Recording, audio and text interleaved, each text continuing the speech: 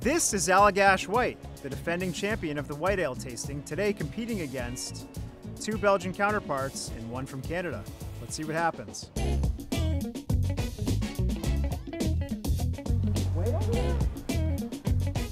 All right, my 4 chalices of the day. Right out of the gate, this is the inverse of the American white ale tasting. If you guys haven't seen that one, we'll link it down below. Essential watching before this one. Unlike the American white ale tasting, this time we have one example that appears very orange, and we have 3 that appear very yellow, which is the exact inverse of the American ale tasting. I'm not going to waste any time getting into it. I'm going to try sample A on your left, my right out of the gate. Oh yeah, right away I feel like I'm in for more of a treat than that American ale tasting. More phenolic on the nose, more bright. Doesn't smell super sweet, smells actually kind of dry. You know, smelling something that smells dry might sound funny, but to me it doesn't have like an affect that sticks to your nostrils. It's kind of ephemeral and sharp, and that is an indicator to me that something's going to taste dry. A little bit of, pretty strong on the coriander on the nose on this example. A little bit of citrus, very peppery, very complex, very nice on sample A. Wow. Very spicy, almost cola-like. Very strong on the spice, very strong on the spice. I don't know if I like that. Moving on to sample B. Appearance-wise, this one is just not very appealing.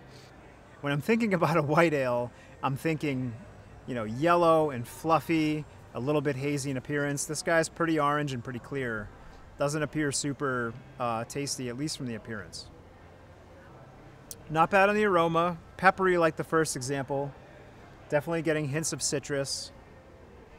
Smells a little more caramelly, a little more sweet than the first example. Pretty mild on the flavor. Honestly, like any oxidative notes that I was picking up on the nose aren't really coming through on the flavor. There's actually a reasonable amount of hop bitterness there on the finish that I quite like, but there's a sweetness that lingers on my palate that kind of negates the kind of crispness that I'm hoping for in a beer like this. Moving on to sample C. Great color, light yellow, perfect haziness. Really nice fermentation character, really phenolic and bright and citrusy. Oh, it's good. Citrus, coriander in perfect balance, dry, crushable. Really fresh tasting, really bright. Great example, sample C. Moving on today to our final example in the panel. Whoa, strong fermentation character, funky almost. Yes, I like it.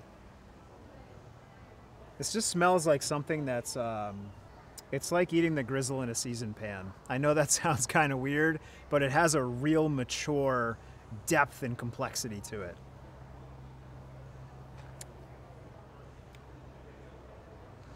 Flavor doesn't really match the aroma.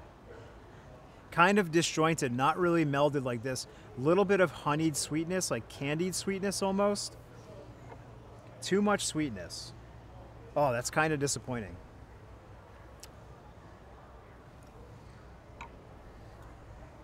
Yeah, it has that sort of like orange candy sweetness. The mouthfeel is a little bit slick, a little bit saccharine. The flavor is really nice. The spice and the citrus are a nice balance, but I wish it was a little bit more dry. All right, so as I so often do before I pick a favorite, I'm gonna go through samples A through D one more time, and then I'm gonna rank them 1 through 4. This is fascinating flavor profile. I don't know that I've ever had this. Getting like honey candy coming through. Wow, it's like a polar opposite to the first time I smelled it. Very sweet on the aroma. Honey, honey, honey. Wow, complex. Fascinating flavor profile. Super interesting, super clean. Nothing to dislike about it. Just very, very different from what I'd normally expect from this style of beer, at least that I've consumed personally in the past. Sample B.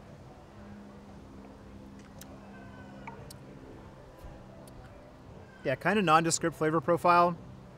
When it finishes, it falls really flat. None of the spice character, none of the citrus kind of lingers on the palate. It just kind of disappears, which I don't particularly care for. So yeah, back into sample C.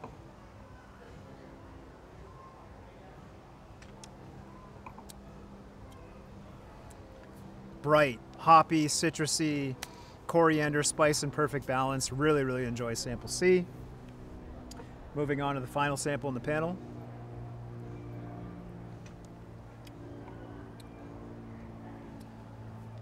A lot of citrus coming through on the second pass.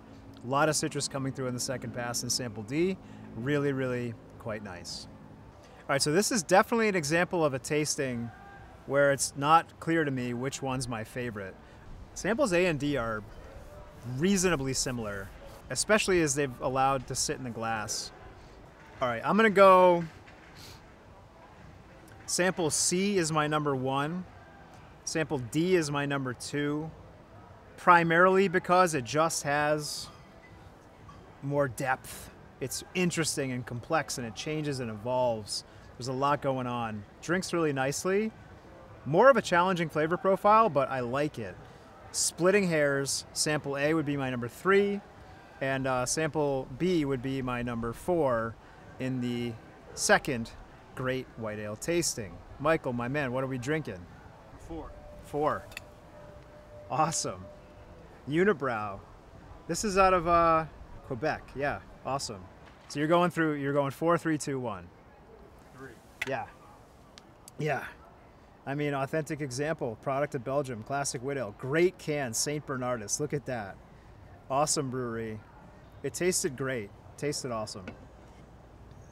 So now I'm going to give you your number 1. Okay. The winner of the Great White Ale Tasting Part 2. AW.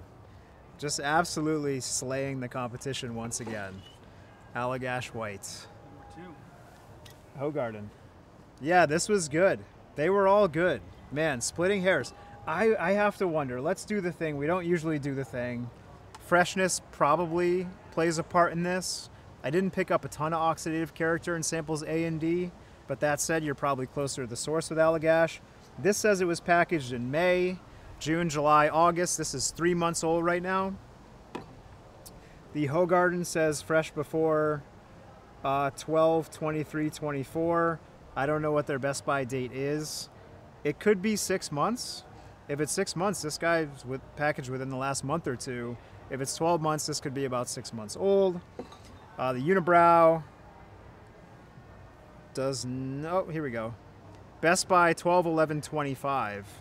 So it's really hard to say here in the middle of 24 when this was packaged. And interesting that it has such a long expiration, because I thought it was already tasting a little bit oxidized. It was bottle re-fermented, which is typically good for oxidation. And then the St. Bernardus was packaged, who knows? I don't know. 134715 something something something. So it's hard to say if freshness played a part. Any of these examples of white ale in your glass, you're likely to have a good time. Congratulations to Allagash for winning the second tasting in a row. Maybe there's some more beers out there we can pit it against. Hitachio's Nest. I think we couldn't find the Omegang Hennepin. Again, we find what we can find at our local store, and we struck out on Hennepin. So we're going to keep trying, and maybe we'll have a part 3 and see if anybody can dethrone the Allagash. Get subscribed, guys. Leave us your thoughts down below. See you next time.